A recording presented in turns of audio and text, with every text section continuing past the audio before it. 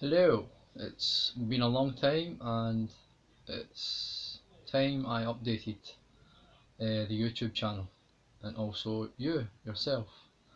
How are you doing? I hope you're good. I've not done a video recording in some time, so I feel a bit awkward here, but hey ho, we shall get there. Yeah, so basically just an update. Obviously the blog, I'm consistently updating that, not as much as I had been in the past. So just to summarise, been back home a year from travelling. Obviously we know that for some of us hot climates are good for the skin. Obviously mental health, mind, body, all that, it's an all-rounder. So yeah, I did notice when I went travelling and fortunate enough to be in like the hot climates that I was in, hot humid climates that I was in, yeah, the skin was amazing. Being near the beach, the ocean, salt water, pretty much all decent food as well, as in organic, like, which helped as well. But anyway, so I come back home and then I started to flare again. So I thought, oh, that's the weather, maybe it's the weather. And then I started looking into like obviously food, diet and exercise.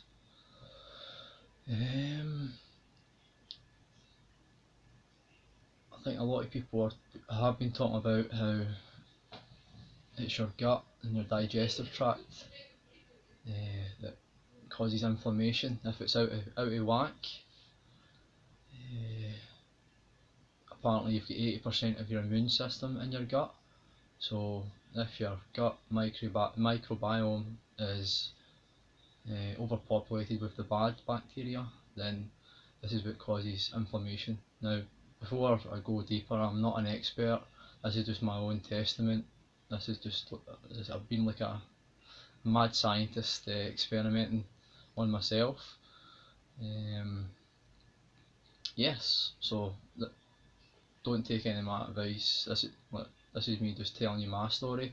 It's up to you whether you want to follow whatever I'm discussing here with you.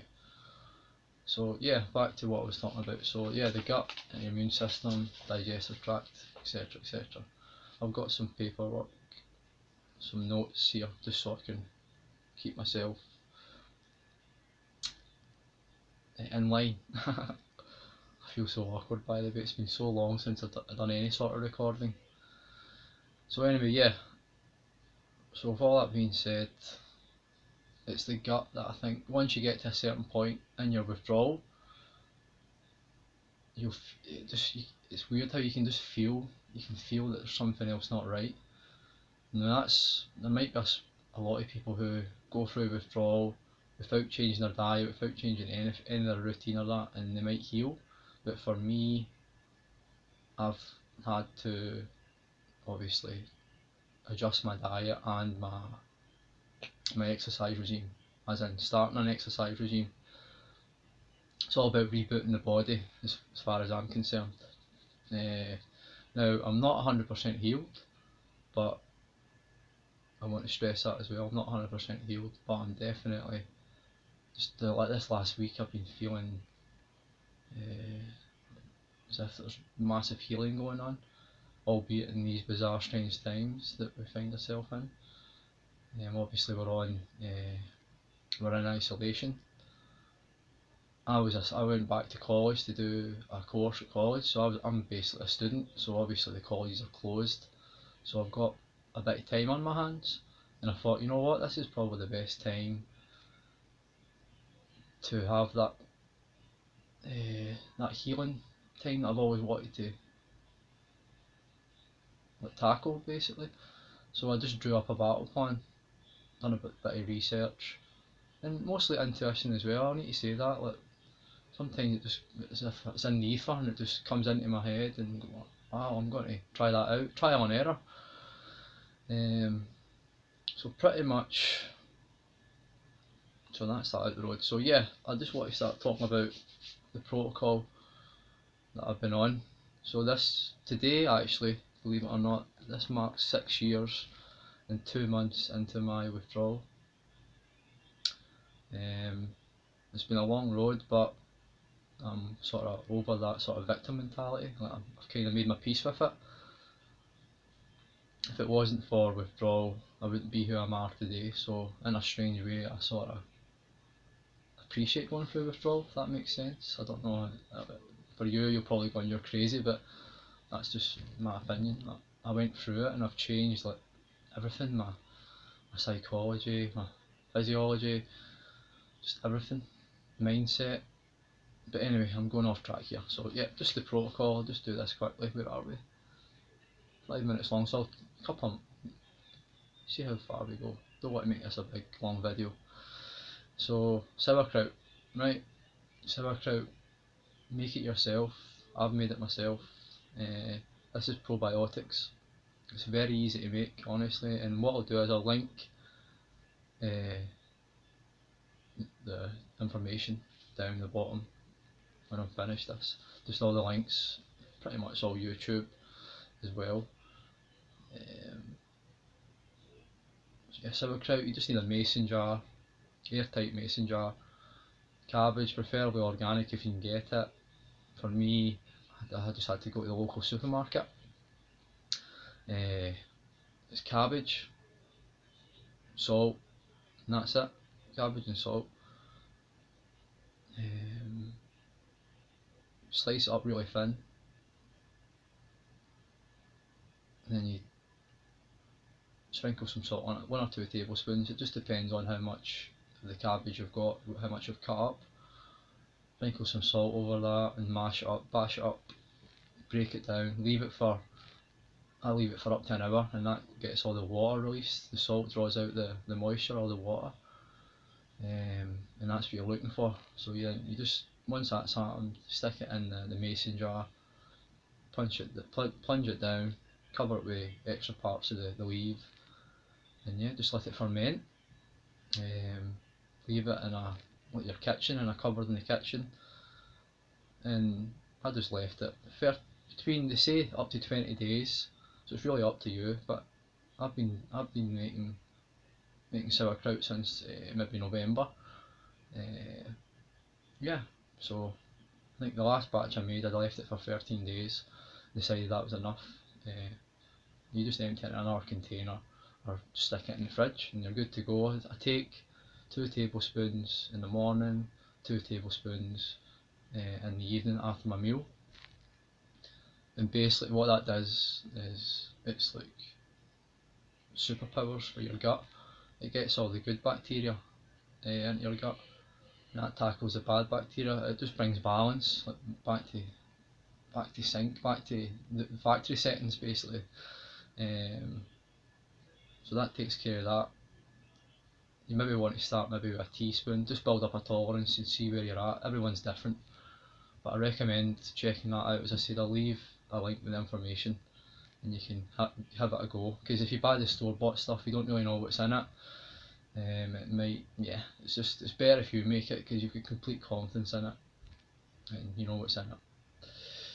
Other thing as well that I've been experimenting with, and I think it's been helping out, is marshmallow root extract.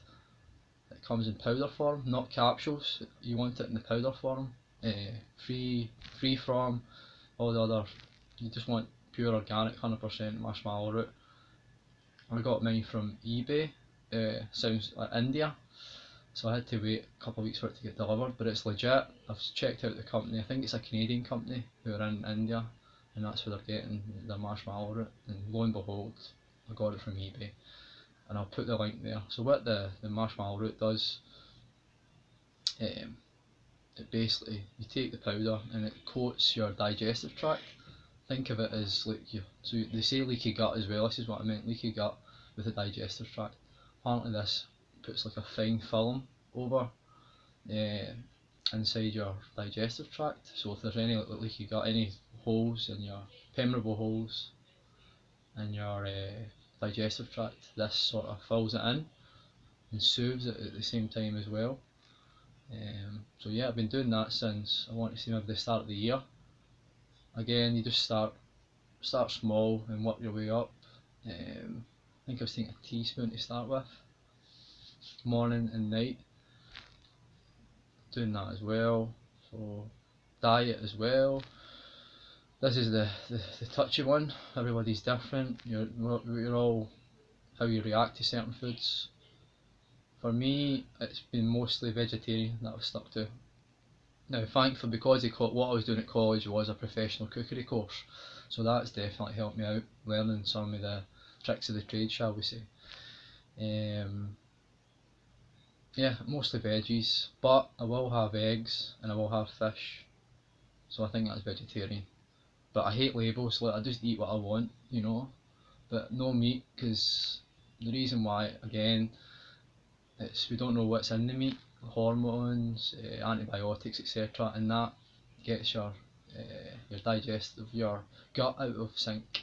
It's all to do with the gut, I believe, guys. I think once you get the gut back to factory settings, that's just when the healing occurs. So again, I'll leave a diet is pretty much standard. Like, what do I eat a day? Just depends. Wake up in the morning, have oatmeal with raisins, banana sometimes chopped up, excuse the noise, with some honey. I get nice organic honey as well, which has not been pasteurised or anything like that. It's got all the good bacteria in it. It's all good. It's really sweet and tasty as well. I have a green tea as well with some lemon and honey. Usually have that before I have the oatmeal, sorry guys. Just to get, as soon as I wake up, that's what I do. I think that just gets the system all up and running and your digestive system ready for food, for calorie intake. So I have the porridge, then lunch, mostly just fried rice and veggies. Started making chickpea curries as well. And I'm getting all sorts of like cashews in there. For dessert, I'll have dark chocolate. Maybe you don't want to. This is just what I'm eating. I think my digestive tract can handle it. So I'll have some dark chocolate cut up with what have we got? What do we take? Almonds, other stuff. We've got walnuts. Just chop all them up. Dark chocolate, honey, lovely. Nice. Get some nice dark chocolate. 85% dark. That's the one I get. Just from the supermarket here in Scotland. Yep, and again, having a lot of salads as well, and it's weird because your taste buds start to, you need to cut out all the crap basically as well. It's hard to start with, but once you start eating all these foods, your taste buds sort of, you crave like salads and stuff like that. And I'm adding a lot of seeds, nuts to the salads, and also when I'm cooking I use ghee. You go to any Indian supermarket, you can find ghee. Basically it's butter, it's fat without the milk solids, which makes it just fat, and I just use that every time I cook instead of oils. I think it's using Ayurvedic medicine, the ghee, so yeah, it's really good for you as well. Plenty of water, as you know, you should be drinking plenty of water. And also intermittent fasting. I've just been doing, I done 2 days last week and I done one yesterday for just a full day, and then broke that this morning. And during the fast, it's just water fasting obviously, but you feel amazing, like just get so much clarity. Again, it's all to do with you're giving the digestive system a rest. Because you think about it, I mean, you wouldn't want your car running 24 hours a day. It needs a rest, or else it's going to obviously not let it work. So it's kind of like the analogy I'm using for your digestive tract. So we need to give it a rest. We're not told this, but yeah, you develop discipline once you do it a lot more. It can be quite overwhelming and difficult to begin with, but you just ease yourself into it. Other things as well, I've done a coffee enema for the first time, just bought a kit offline, bought some nice coffee online again, organic. That's the word of the day. Sick of hearing it, but it's just the way to go. Peace of mind, you know what's in it, you know it's good for you. So coffee enemas, which was, yeah, again, I'll link the details for that. It was it was like a rite of passage. And also when I'm doing pooping, I'm squatting, because when we're sitting down, you're not getting the right angle for the poop to come out. Sexy subject, I know, but if you squat, it's more naturally, it's shoot straight down rather than it's a kink when you're sitting down, if that makes sense. So yeah, and exercise, this is a big one, obviously because of the situation, just the current situation we're all going through. I've been going out,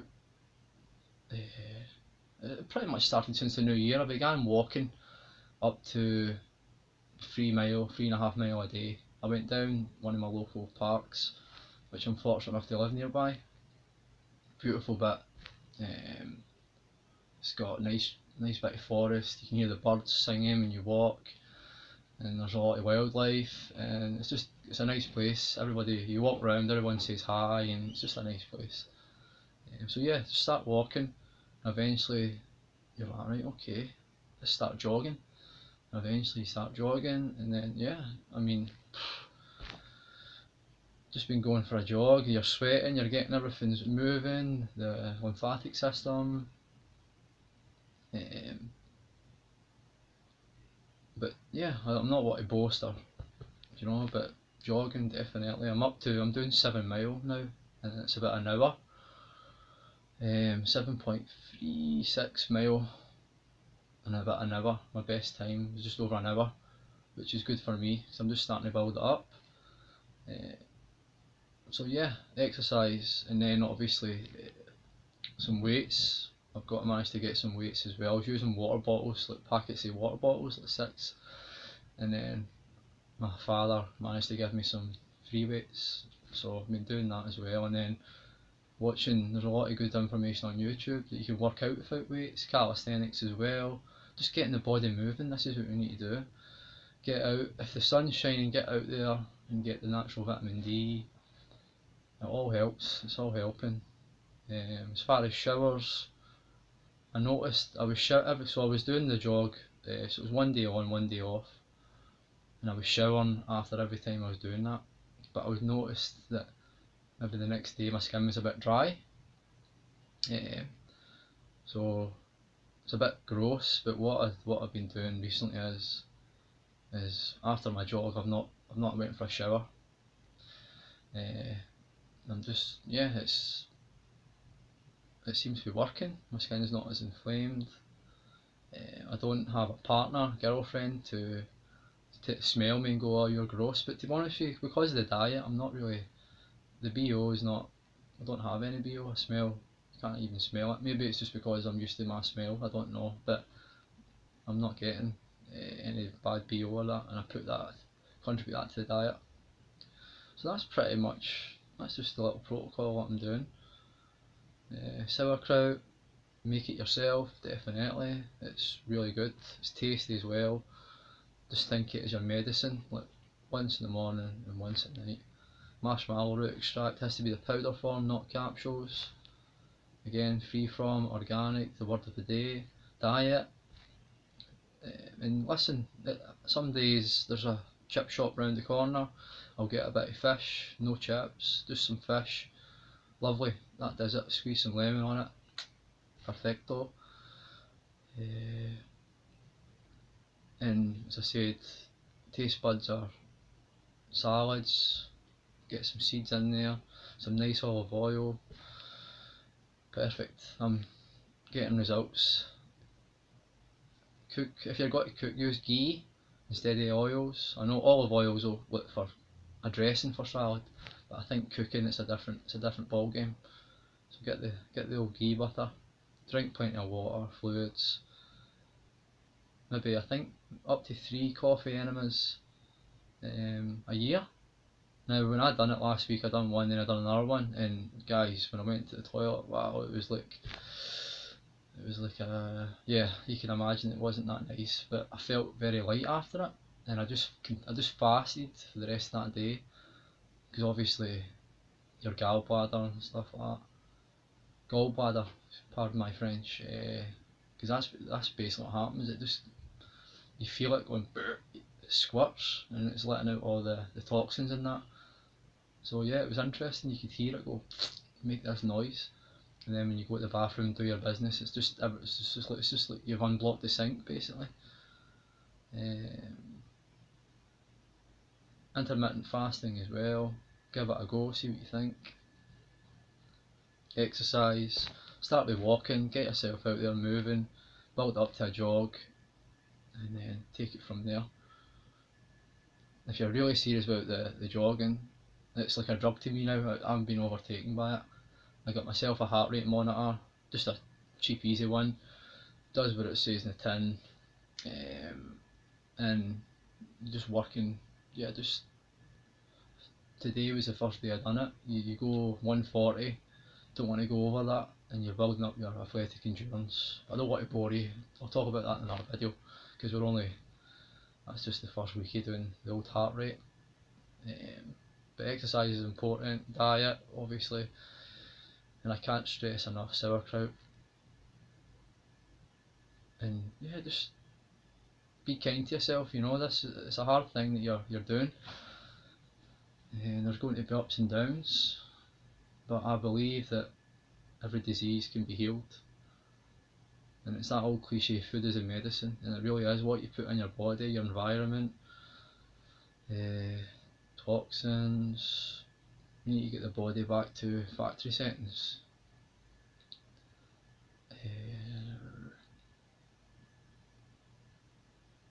I think if there's anything else that I've missed out. Oh yes, when I do, it's really just my face and my hands that are still troublesome. So I'll just use shea butter. That's the only thing that I'll put on my skin. Anything you put on your body, if you can't eat it, shouldn't be anywhere near your body. This is why everybody's getting allergies and all these diseases, because the environment. We're using, like washing, when you do your dishes, just use hot water, a bit of vinegar. Instead you've got this green stuff. I mean, would you drink that washing liquid? No, you wouldn't. So think about that. Like, it shouldn't be anywhere near your body if you can't eat it, because the skin is the largest organ, as you know, and anything you put on it, it absorbs. And I'm talking about aftershave, perfume. If you're going to do it, spray it on your clothes, hold your breath, spray it in your clothes.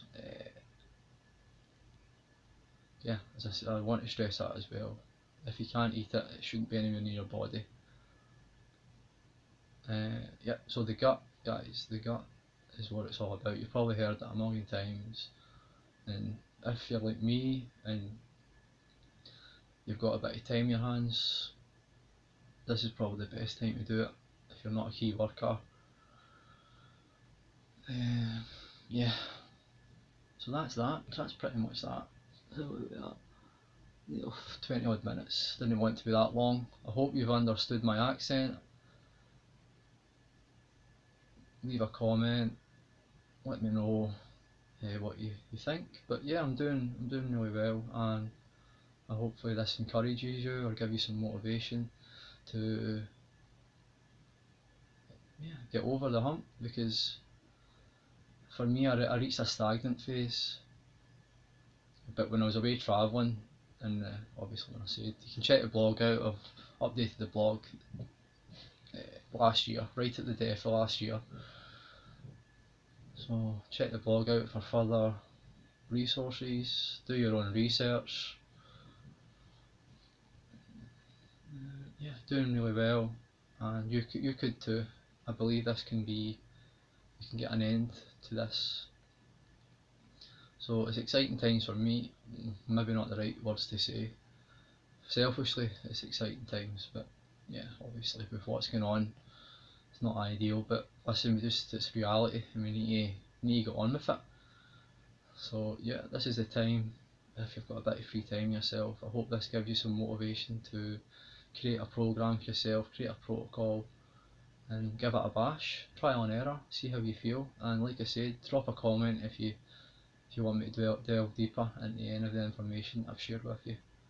Okay, so I hope you're doing okay out there. It's awkward to record a video, but thank you very much for stopping by, and take care. Big love. Keep safe. See you later.